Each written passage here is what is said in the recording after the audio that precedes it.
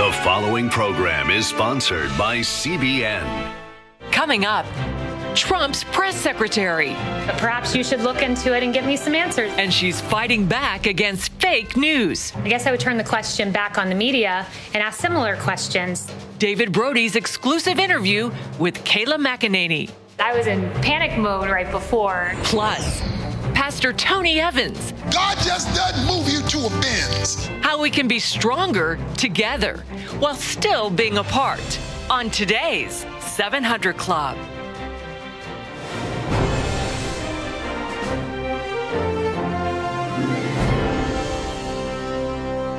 Well, welcome to the 700 Club.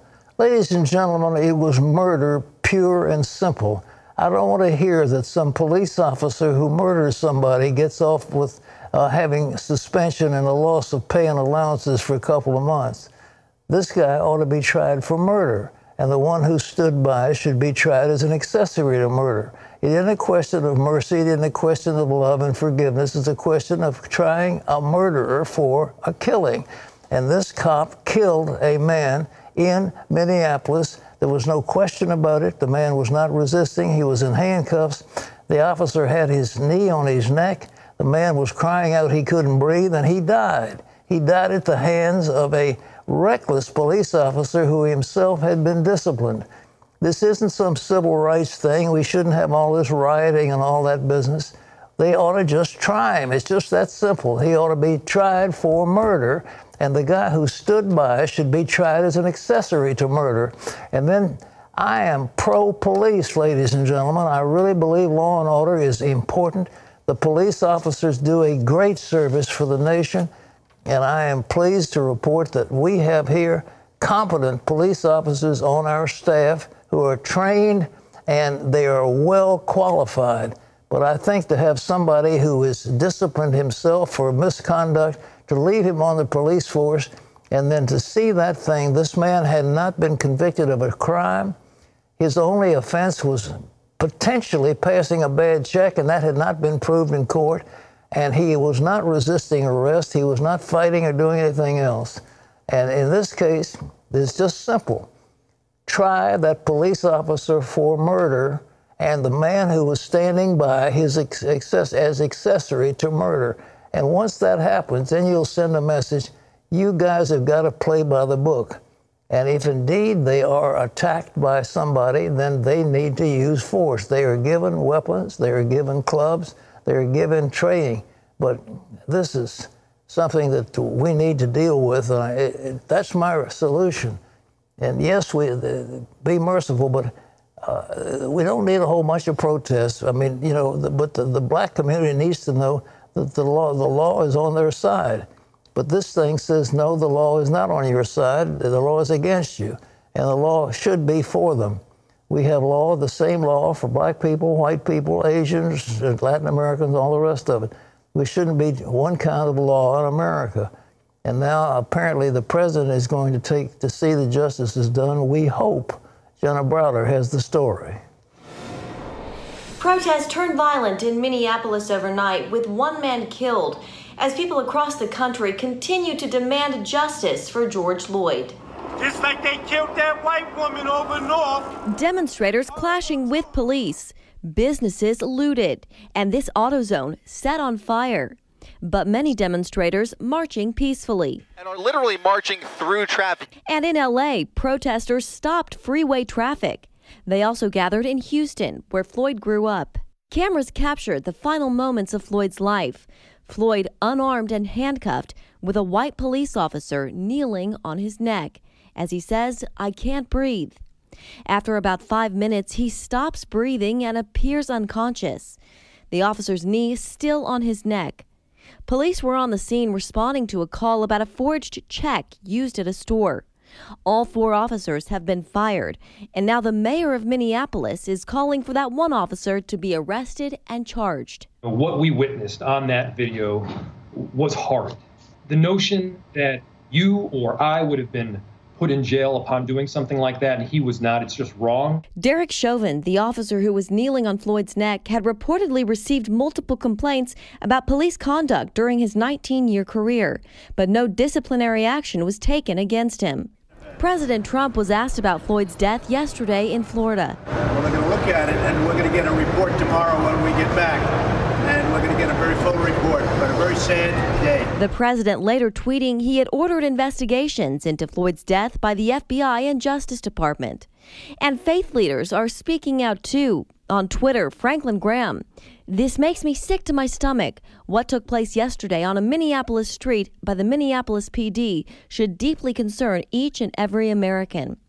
And award-winning Christian artist Lecrae with this video on Instagram. What we're experiencing out here right now in this world is pure unadulterated evil. And saying people should be angry, but adding, use that anger to be constructive. Use it for prayer, for policy changes, for programs that we can get involved in to change the way that things are right now. Be characterized by your love and productivity. And don't let hatred and bitterness where you are, because then evil wins. Jenna Browder, CBN News. Thanks, Jenna. I'm sure this thing is going to come up, but I mean, you don't deal with this by protests, by burning down stores and having riots. That's not the answer. But the answer is to take it quickly.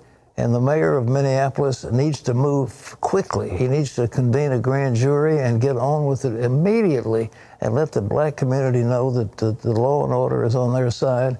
And then those policemen need to be trained. And if there are any bad apples in the group, they need to be fired.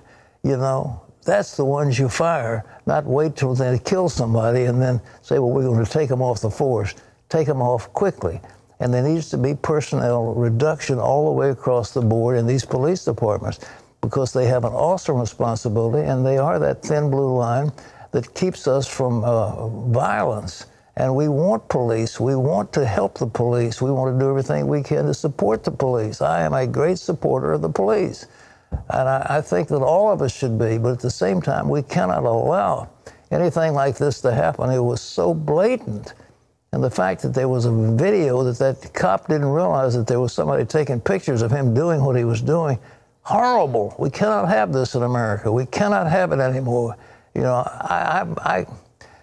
I personally was kneeling in prayer with a group of young black teenagers in the city of Portsmouth, Virginia, and I was charged by a police dog.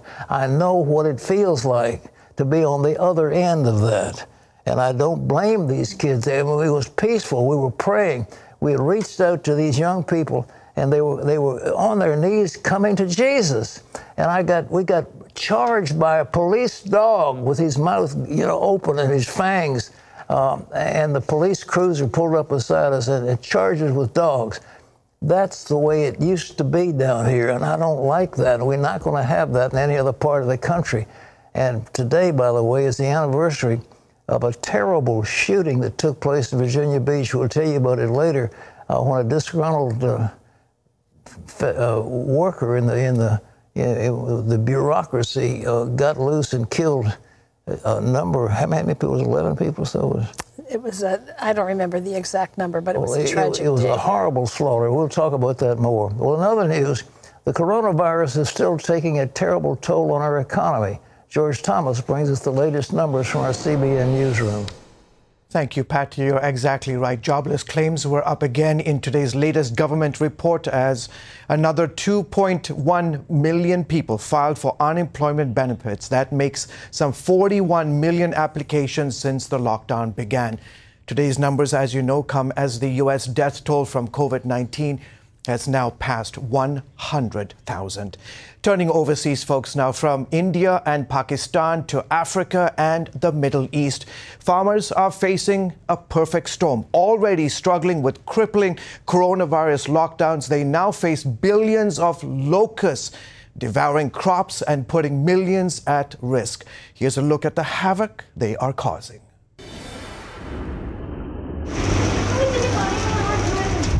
This was the scene in parts of northern and central India this week as billions of desert locusts descended.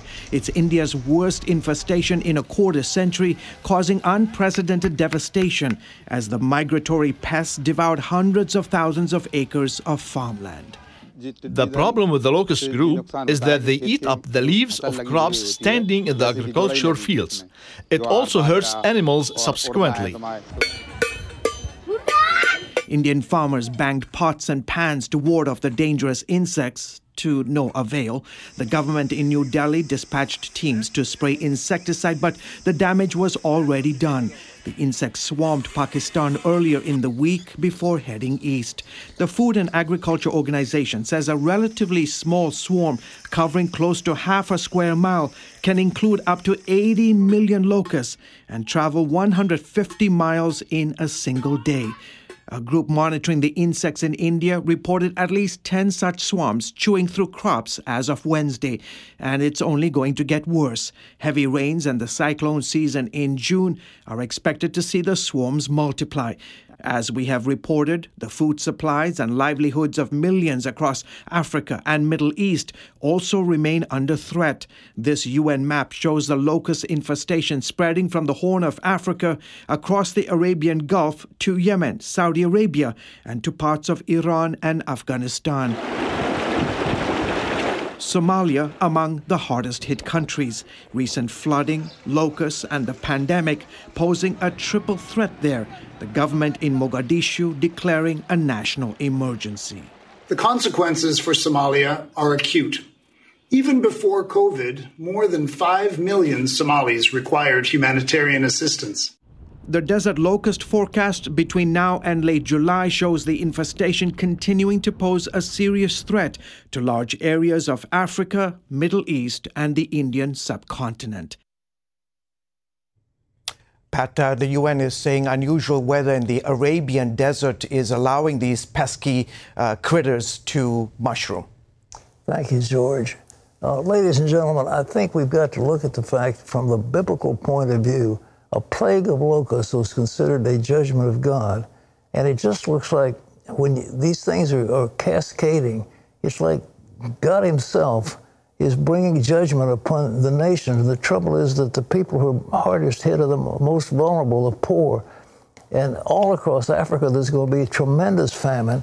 This now is bringing it into India, tremendous famine. These people will not have enough food to eat. They'll be starving. And the locusts are bringing famine, and the coronavirus is bringing plague. But before long, there will be a war because the nations will begin to rise up against one another. India and China are already at each other's throats, and it looks like a confrontation may be taking place up in the mountain areas. And the world is being convulsed. And I do think that we ought to ask ourselves to the Lord, God, what are you telling us? What are you saying with this terrible famine, the terrible plague, and the terrible financial crisis that is confronting the world? And if a war comes on top of it, you read in Ezekiel and you read in other the prophets about what happens when God sends these plagues on the earth. And did it come from him? Is he sending this plague of locusts, or is it just something that's happening? Well, I would like to think that maybe the Lord is in charge of this world, and we need to cry out to him and say, God Almighty, spare this world in which we live. George.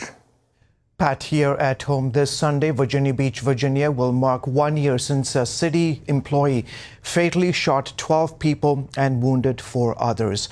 For many survivors, first responders, and even the mayor, it has been a painful year. My colleague Heather Sells brings us that story.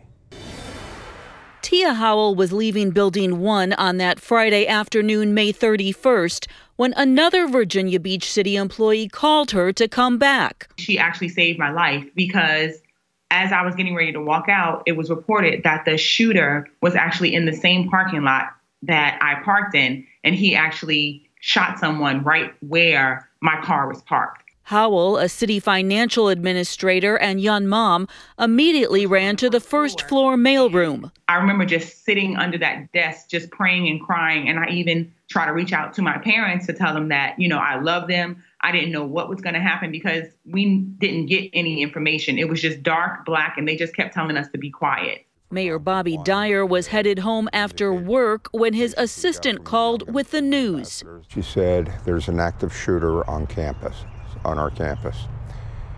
And then I started getting phone calls. You know, there was a fatality. There were more fatalities. The gunman killed 12 people before police shot him. He died later at a local hospital, leaving a host of unanswered questions as multiple investigations have found no motive. 1 year later, victims and survivors still carry visible and invisible wounds, and that includes the mayor.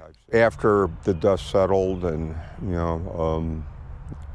after a while, I had to get some counseling myself.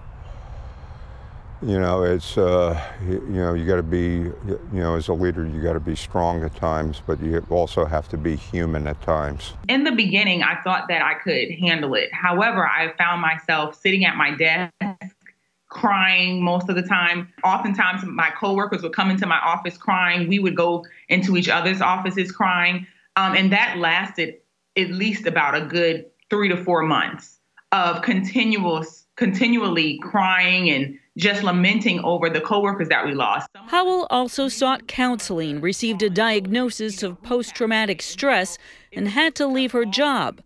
And she's not alone, so the city has provided free counseling for anyone affected. This month, Virginia Beach painted a giant forget-me-not symbol at a local park, but it had to cancel its memorial events planned for this weekend in light of COVID restrictions. Instead, it's offering an online remembrance, and the mayor wants victims and survivors to know they are not forgotten. We will embrace these people in perpetuity. We will eventually come together. But, this was the worst day in the history of Virginia Beach, and we intend to continue to show honor and respect for those affected. Howell says she still experiences fear when she walks into public buildings, but she's thankful to God for the healing he has already provided. The word is true. If you pray and seek his face, he really, really, really will help you and calm your fears. Heather Sells, CBN News. Thank you, Heather. By the way, Pat, Virginia Beach city officials are urging folks to wear blue tomorrow in remembrance of the victims and those who lost their lives. Thank you, George. It was a tragic day for this city. You think, well, happens in L.A., it happens in Chicago. Here in Virginia Beach, you wouldn't think it would happen, but it does. There's violence everywhere in this world, and we mourn those who passed on and who were needlessly killed, but there have been so many. There was a shooting out there in Las Vegas that was so tragic, and you go through the list of what people can do, but again, it's not guns that shoot people, it's people who shoot people. And it's a tragedy that this thing's happening. But I guess violence is a part of the natural life. Men have been killing each other since Cain slew Abel, so it's not anything new. But in our society today, it seems so out of the norm and should. Well, out of the norm, but I don't know. We've had so many of these things, but so often, from what I've found, many of these people who do these extreme acts are themselves taking some kind of antidepressant. And I think that the link between the antidepressants and violence should be explored, it should be determined, and we should moderate the use of these things, because many of these people at Virginia Tech, there was a killing. Other places where there have been people who've been deranged who get a gun and begin to shoot people. And it's just heartbreaking to see it happen. But anyhow, in Virginia Beach, we mourn the passing of these people. Was the number, again, you said 11, 12, I think it was 12. 12? Yeah, and this Sunday will be the actual anniversary. And Bobby Dyer is a graduate of Regent University, and he has a doctorate in organizational leadership, and we're very proud of him as the mayor of the city. Great job. Yeah, he's a good guy. Okay, Well, up next, the feisty press secretary. White House spokeswoman Kayleigh McEnany is standing up for the president. What goes through her mind right before she steps up to the podium? Plus, he's been named one of the most effective preachers in the world. How is he leading his church through the COVID crisis? Dr. Tony Evans joins us live, and that's later on today's 700 Club.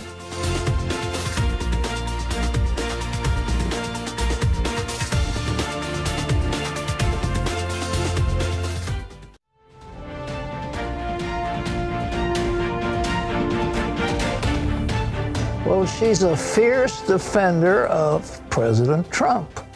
And you already know that if you've seen White House Press Secretary Kayleigh McEnany in action. But did you know that this feisty Harvard Law grad is also fiercely devoted to Jesus Christ? CBN's David Brody brings us this exclusive look at an unstoppable woman of faith in a role that is larger than life. Hello, everyone. It is a significant job with a prestigious title, but to better understand Kayleigh McEnany's path to the White House, you need to understand her overall view of life. I believe God put me in this place for a purpose and for a reason, like he does with each and every life. We are all here for a reason. As White House Press Secretary, her daily purpose is to present, explain, and defend the president's decisions and policies.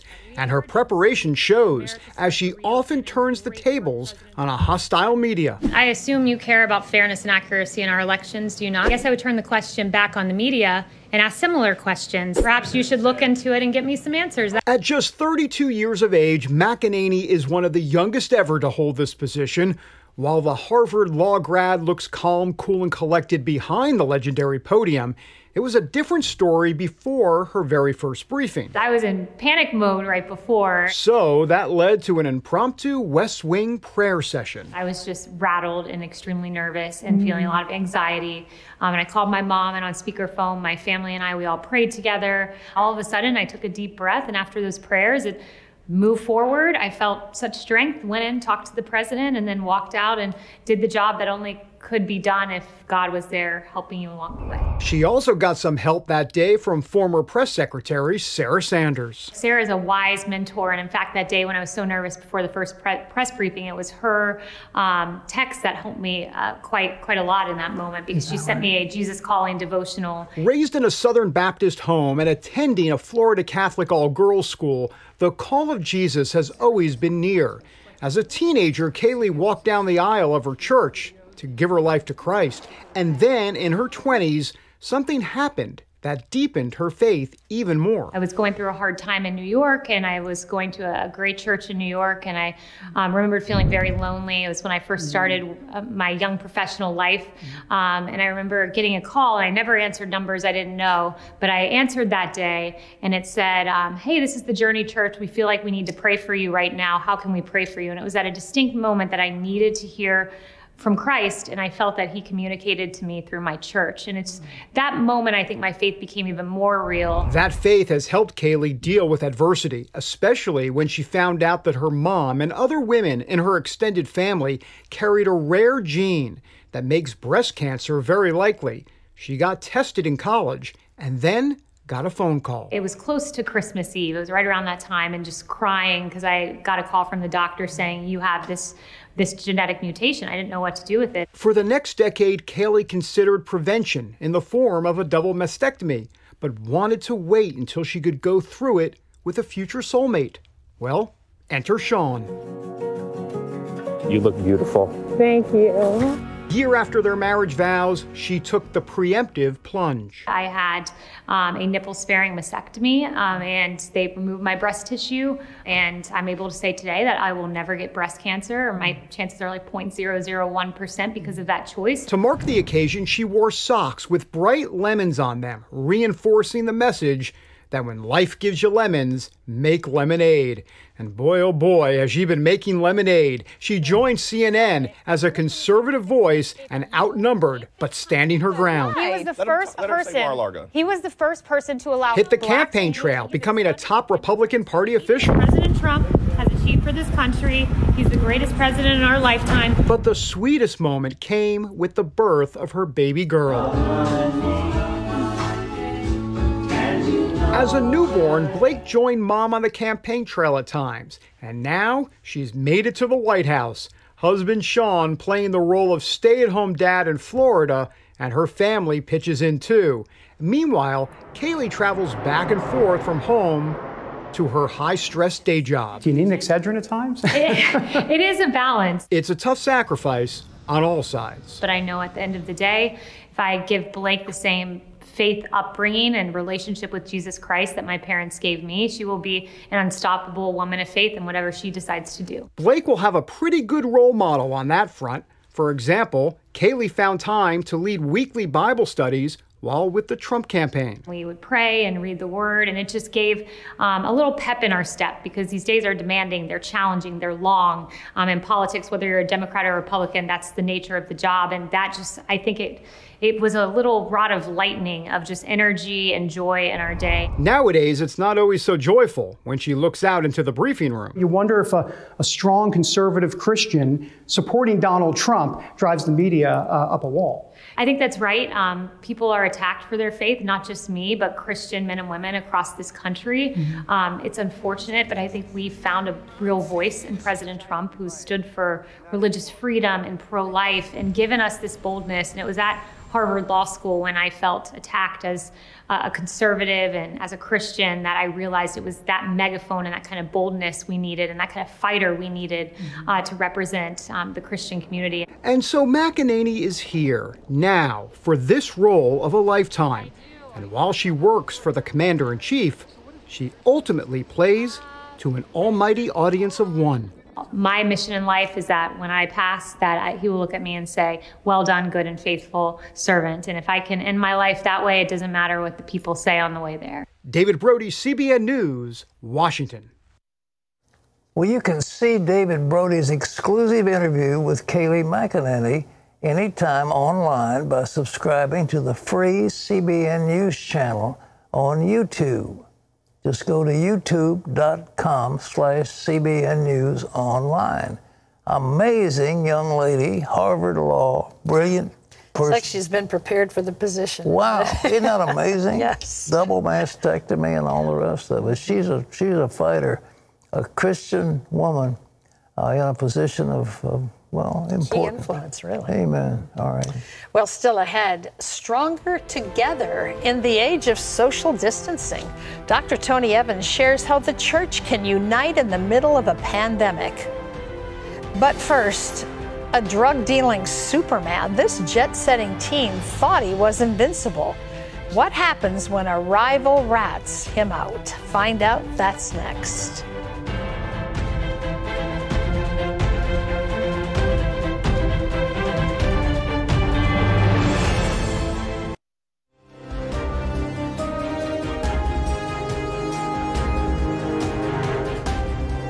Well, Tony Askew thought he had all the trimmings of a perfect life. Tony had the cash, he had the cars, he had the clothes, and Tony had the women. But he had no idea what was waiting for him right around the corner.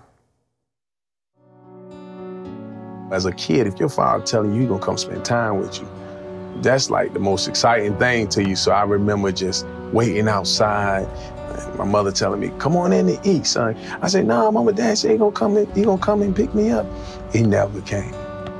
He lied to me. So like, you know, as a kid, that kind of hurt. For Tony Askew, the pain of that rejection grew into anger.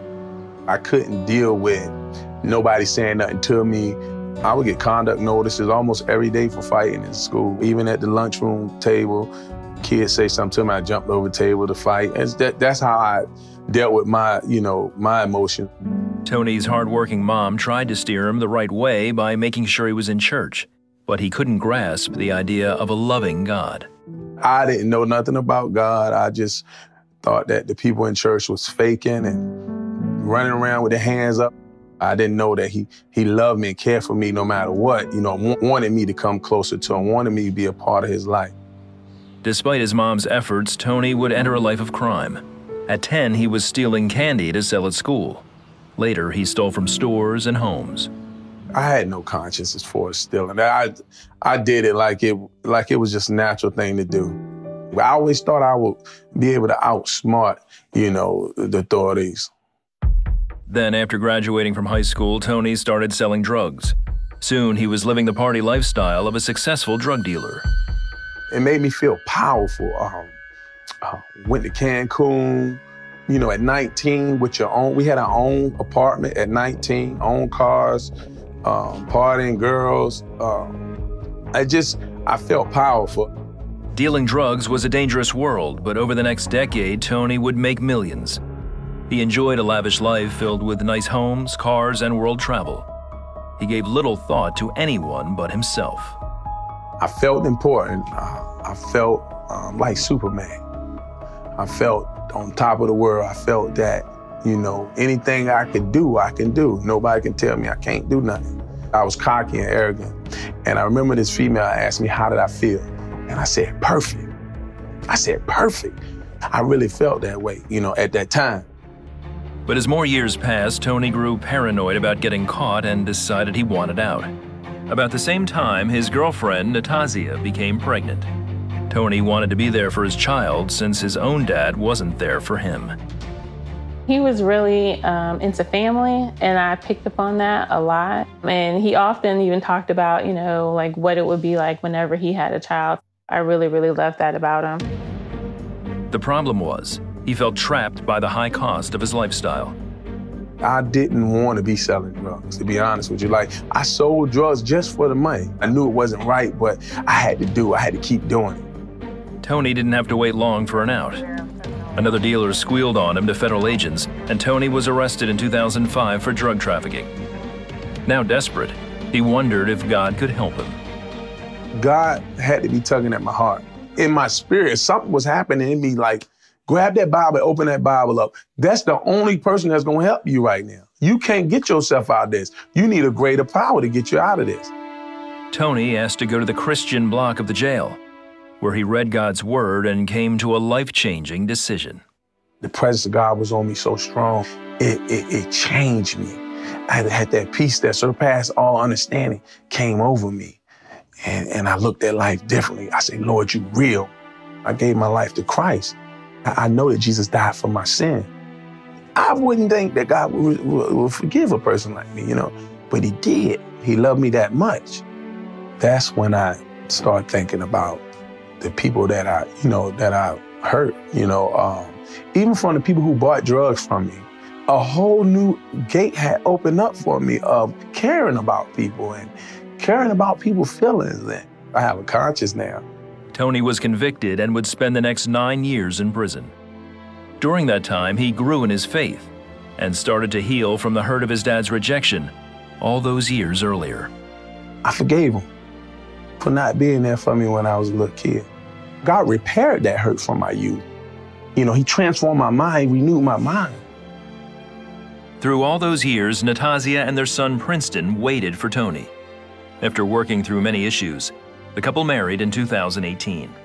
When he came home, there was no partying or anything like that. He's always home, wanting to be involved with the family. He definitely became more humble.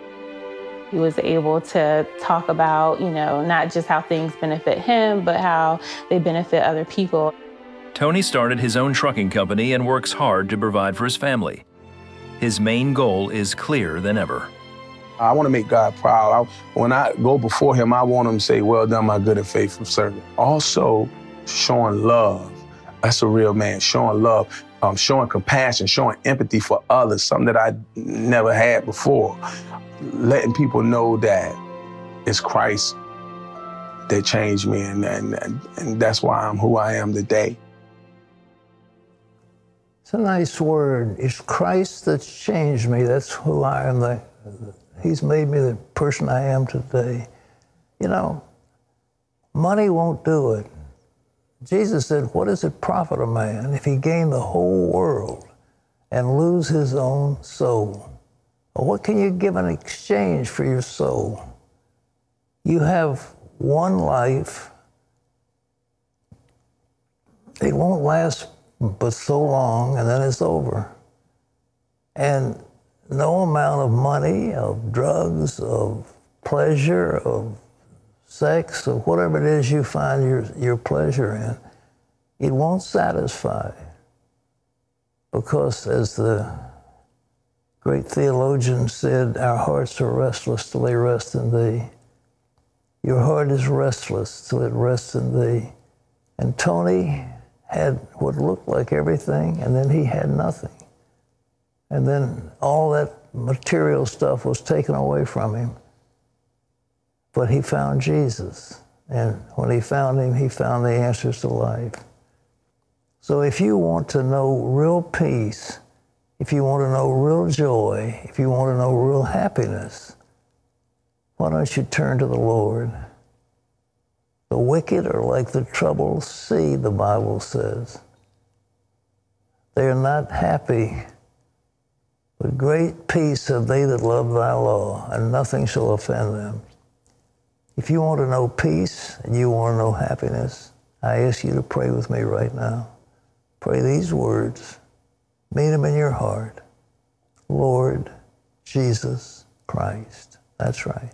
Lord Jesus Christ. I'm a sinner. And Lord, I know you died for me. And I know that you rose from the dead and you live forevermore. And so, Lord, I come to you as a sinner. I come to you as one who has failed, but who needs redemption. I need you, Lord, and I ask that you would come into my life, live your life in me, and I will live for you and serve you all the days of my life. Thank you, Lord. And if you prayed that prayer with me just then, I want you to do something about it. I want you to tell people, look, I just prayed that prayer. I've given my heart to the Lord. I want to send you a packet. It's called A New Day. It's got a little CD in here. It's got a booklet that'll tell you what it means to have a new life in Christ, what it means to be born again. And I'll give this to you free. So if you prayed with me, I just want you to go right now to your telephone. And it's a toll-free number. If you want further prayer, somebody's there. I want you to call in right now and say, look, I just prayed with Pat. I gave my heart to the Lord. 1-800-700-7000. It's easy to remember. It's a toll-free number. 1-800-700-7000. And somebody's here who will rejoice at the fact that you have just said yes to Jesus. Here's Terry. Well, still ahead, churches across the nation are slowly reopening. How is that affecting one of the largest in the nation? Dr. Tony Evans brings us his prescription for a pandemic. Stay with us.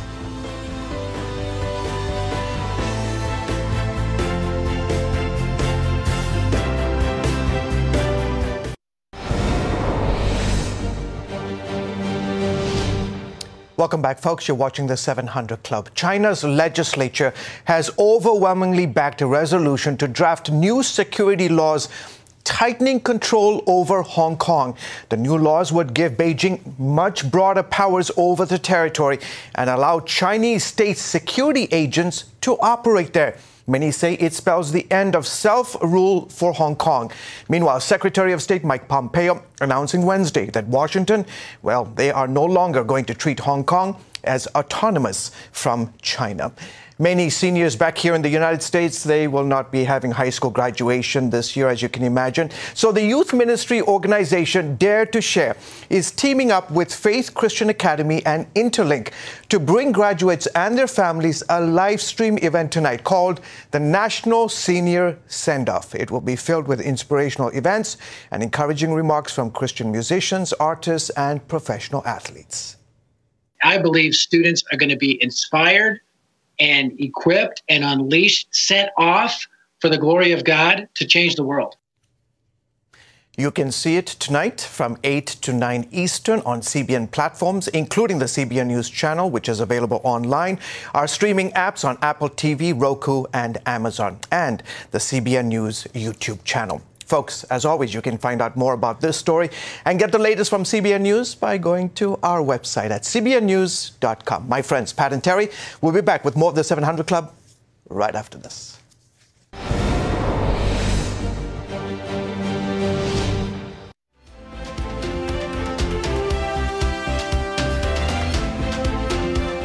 Churches across America are divided, and that was before stay-at-home orders forced people to self-isolate. So how can we be stronger together at a time when we're so far apart? Dr. Tony Evans has the answers. called one of the 12 most effective preachers in the world. Pastor Tony Evans is the founder and senior pastor of Oak Cliff Bible Fellowship in Dallas. Known for his say it like it is style, he's helped countless people grow in their faith and knowledge of God. God just doesn't get you out of a bicycle and move you to a Benz. Dr. Evans says there's a critical need for unity amongst believers as we deal with the COVID-19 pandemic and afterward. In his latest of dozens of books, Stronger Together, Weaker Apart, he explains how the body of Christ can find unity no matter our differences. Dr. Tony Evans joins us now via Zoom, and we welcome you back to the program. Good to have you with us. Thank you. Good to be with you again. Well, your book, Stronger Together, Weaker Apart, comes at a time when people are being somewhat forced to be apart. How do we get stronger when we are asked not to get together, Tony? Well, the first thing we have to do is understand that this pandemic is really designed by God to reset the church. While it's affecting the world, the church is the problem. Many of the issues that we have in our culture today wouldn't be the way they are for as long as they've been if the church had not failed. God is a unified being, one God composed of three co-equal persons who is one in essence and distinct in personality. So he will not function in his full manifestation where there is illegitimate division. The racial crisis we're facing today, all of these issues really stem from a failed church. And God's not going to skip the church house to fix the White House. If we really want to see the hand of God move in rectifying not only this medical pandemic, but this social pandemic we're facing as well, then the church is going to have to be one in purpose without being same in persons. Unity is oneness of purpose in Scripture. And until we are unified, there is nothing you can do and nobody you can elect who can bring us together. And biblical unity is when you have a common goal that all the parts of the body are moving toward meeting bibliocentrically in a context of love. I know that recently you gave a message at your church entitled Prescription for a Pandemic. It sounds like the prescription for the pandemic is the prescription that you're talking about that the church needs to pursue as well. Well, absolutely. This prescription, this divine medicine involves, first of all, we need a national solemn assembly. This national solemn assembly or sacred gathering is where all biblically based churches across America call for fasting and prayer, crying out to God for him to intervene in our midst so that he can work to us in order that he might manifest himself through us. Secondly, according to Isaiah 58, we need to be in joint ministry to the poor and the oppressed. Okay, until we are in joint ministry, reconciliation doesn't come from seminars, it comes from service. And when you can serve together about meeting a common need, then you can have God intervene in the process. The third thing is, God says, if I can get you in a solemn assembly, unified, if I can get you in service, unified, then I will let you be a repairer of the breach. Then you will bring healing that the social construct is not able to bring about. So until we can, God will only answer prayers to the degree that he sees the unity. He won't even answer the prayer of a husband and wife who are disunified, 1 Peter 3:7. He says, if the husband and wife are disunified, tell the husband don't pray, God's not listening. Yeah. So a illegitimately disunified church is beckoning God away no matter how many times we use his name. Dr. Tony, talk a little bit about what we've just experienced in having to see on Facebook and on the news the horrific death of George Floyd. I think it's just been shocking and in some ways so clearly the work of the enemy to further divide people. How can we find unity in the midst of a situation like this? Well, first of all, God makes it clear that from his throne comes two principles all through the Bible: justice and righteousness. Righteousness is the code of right and wrong that God expects all men to abide by. Justice is the equitable application of God's moral law in society. Those two must always stand side by side and never seesawed where one is up and the other is down. We must not only promote the right to life in the womb, but the right to life to the tomb. that is a comprehensive plan for well-being. And we've not had that in this country consistently. We've had a seesaw situation. Until we come up with a whole life agenda and not a term life agenda, we will not see God intervene. What this situation has done is it has brought to the forefront the need for justice to be balanced with righteousness, and the church should be the leading spokesman for both equally. When we do that, we'll get God's attention. Your book is all about how we create and walk out this stronger together concept or principle. How do we best pray for unity in this hour?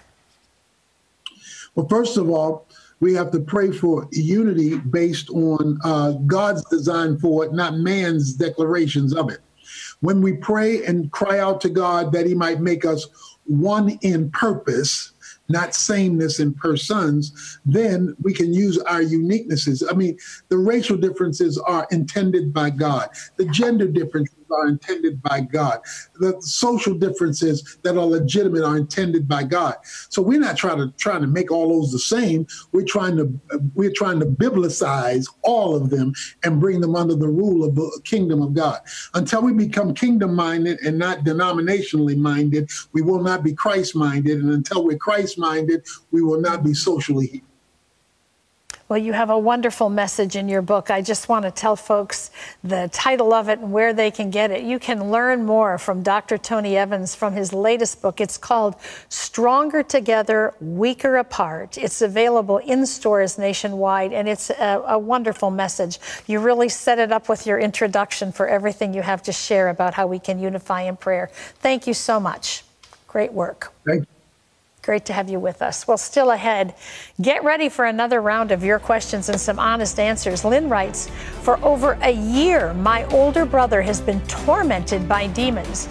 The demons even manifest and say they want to destroy all of us. We've been praying. What else can we do? What will Pat say to that? Find out when we return.